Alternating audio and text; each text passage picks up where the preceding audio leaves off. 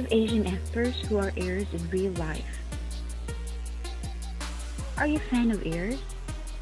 There are some Asian stars you are familiar with from dramas, but did you know they are heirs in real life?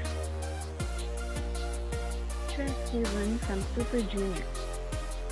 Didn always showed his charming charisma and gentle smile in front of camera, but you should know his good manners came from his family. Didn's father boasts an impressive resume. He was the president of the company Korean Slim Fashion before becoming a CEO of Boyoung Mediensen 2011. Did's family is also owned the Hyundai department store.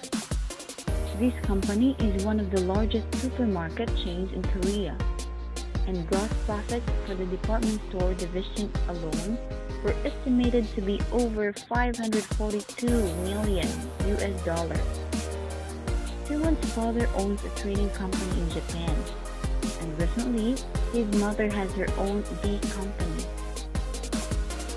Little, another Super Junior member, once made a joke during an interview stating that Did's family can probably buy MBC.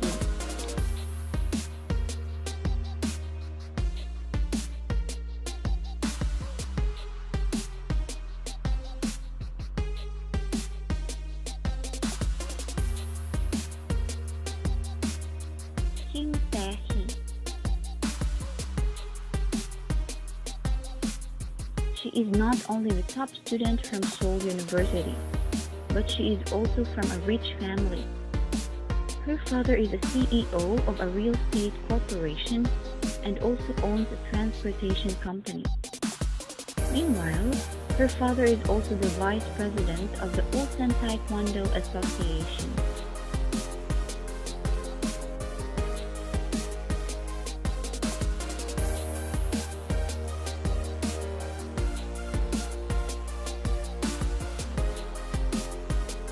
Jessica and Crystal Jones. The Jones sisters were born in San Francisco and possess both U.S. and Korean citizenship. Their father was boxer turned lawyer, and mom used to be a gymnast.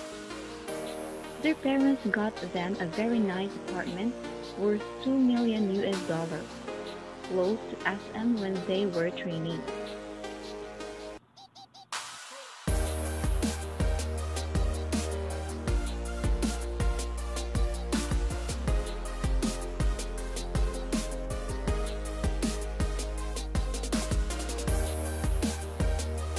Raymond Lam.